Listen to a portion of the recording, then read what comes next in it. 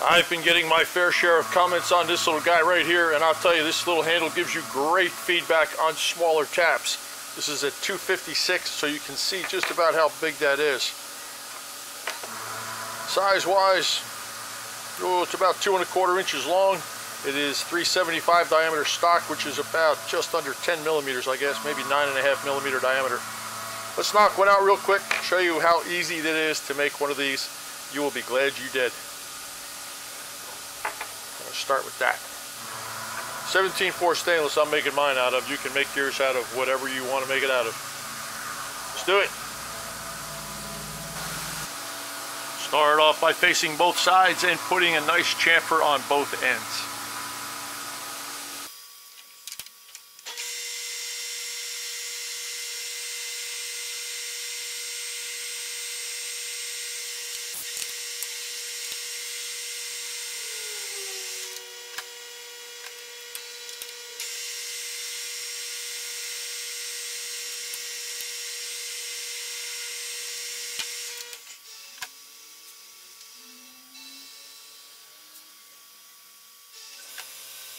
Extend the material about 1.25 inches. My next operation, the compound is set at 5 degrees. I am going to touch the tool off on the face of the part, move in 1 inch 060, and zero out the digital. At this point I'm going to make contact with the tool and look for a 200 root diameter, maybe 240. Let's say 240. It's 375 stock. I need 135 total depth of cut.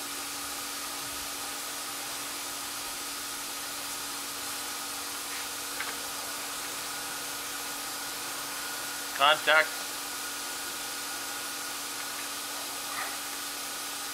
Let's do 1 inch. 1 inch.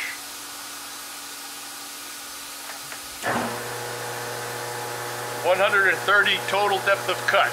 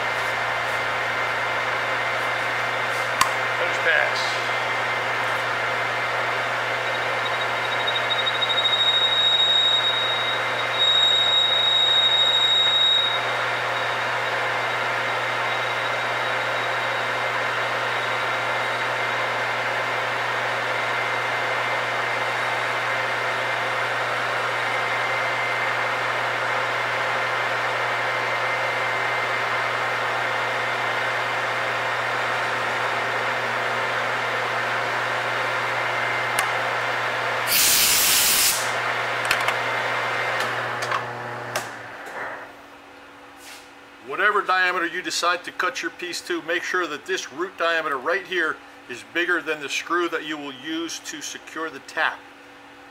This is a transition point. We're going to drill it out, and this is going to be very thin if you go too deep.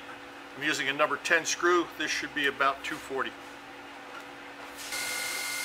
Let's put a small chamfer on that section that's closest to the collet. Flip this piece around, do exactly the same thing to the other side.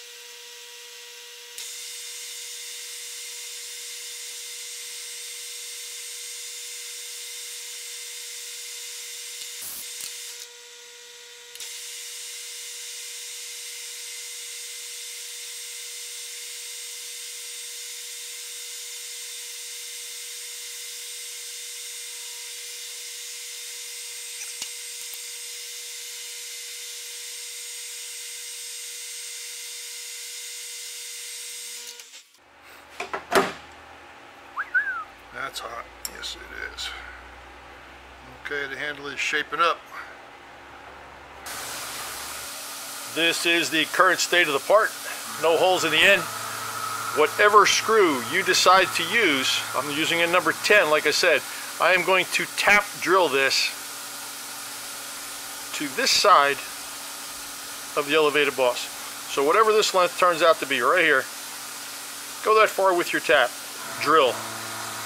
And I'm going to go with a body drill so that there's no threads till about right there. And I'm going to counterbore it. Well, this will make sense in a little bit. Tap drill to this side, clearance drill out to about 6-7 millimeters beyond here, and then counterbore it for the head of the screw. Let's do it. Tap drill first.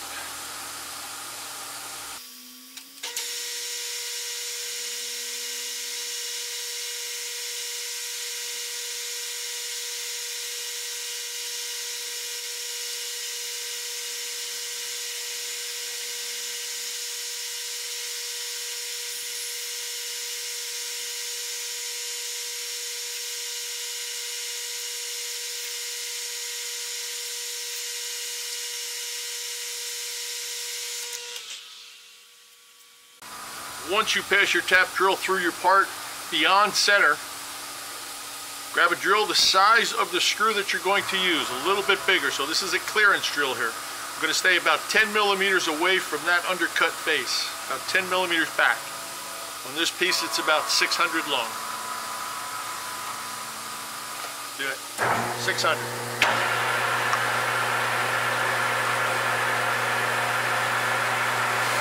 Put the tap on there, tap it just about to center, maybe a little bit beyond.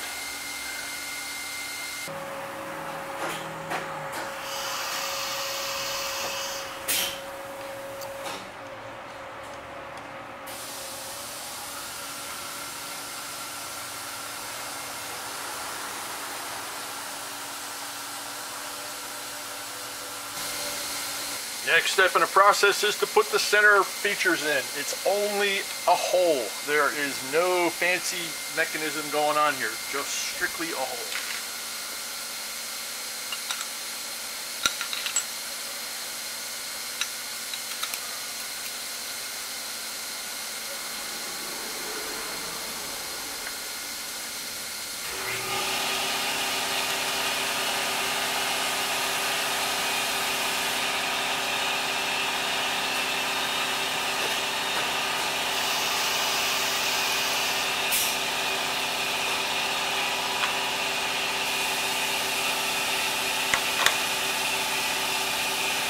I'm going to line the entire thing up by eye. 250 pin in the chuck.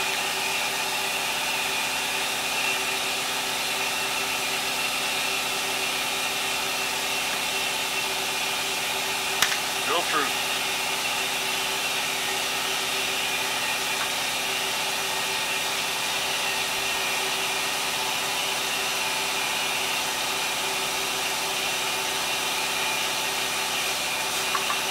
Now don't forget you're drilling across a center hole here, so be careful.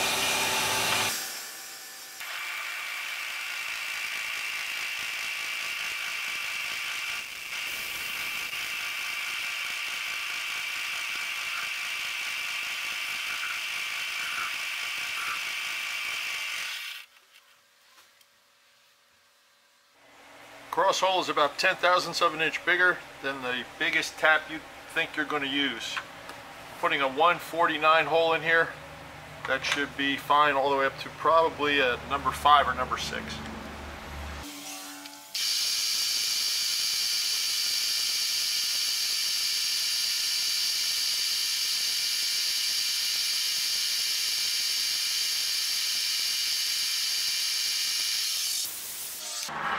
That is all she wrote.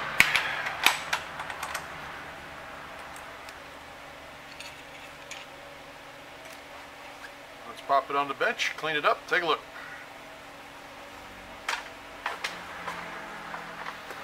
I like that jaw insert, huh? I love that thing. It works like a charm. Alright, this is the final product. It is a 150 through hole to accommodate up to a number 5 tap. Make sure when you do this, this is completely by eye. It's very symmetrical, but this is completely by eye for me. This one takes a number 10 screw, and the screw is just about long enough to reach halfway through the hole, because chances are you're never going to use a tap smaller than half that hole. Counterboard on the end to accept the head of the screw. Do not let this neck diameter get smaller than the screw, or it will snap off. Let's see when you put it in. I like to use a big screw, that way you have a nice driver for it.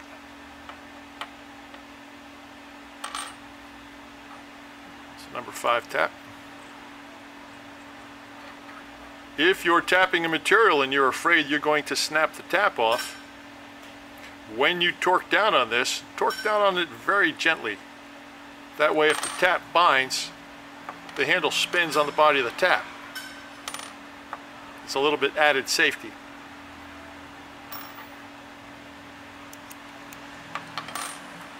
Stick it up here if you want, but I found out that if you put the spring-loaded center on there, sometimes there is not enough protrusion. You can thin it out, you can do whatever you want. This is a tool that you made and something you're going to have and use for a really long time. On taps that you want a little bit more effort, put a little flat on it. Take it over the grinding wheel and just bump it on the edge of the grinding wheel. And that's the flat that you register the screw into. Then it's not going to slip. Prep on the tip of the screw is no big deal. Put a nice 45-degree cone on the front of your screw. That way when you do smash down on your tap, you don't damage the thread, you only flatten out the point. Keep an eye on that point as you continue to use this. And I think that you're going to get a lot of years of happy use out of this guy. That's the second one I made. This is the first one that everybody's been seeing me use. That's got a little bit bigger through hole. This is for a little bit smaller taps. There you go. Hope you enjoyed it. Hope you make one. Hope you use it. And I hope it makes your life easier. Thanks for watching, guys. Stay well. Joe Pye at Advanced Innovations. I'm out.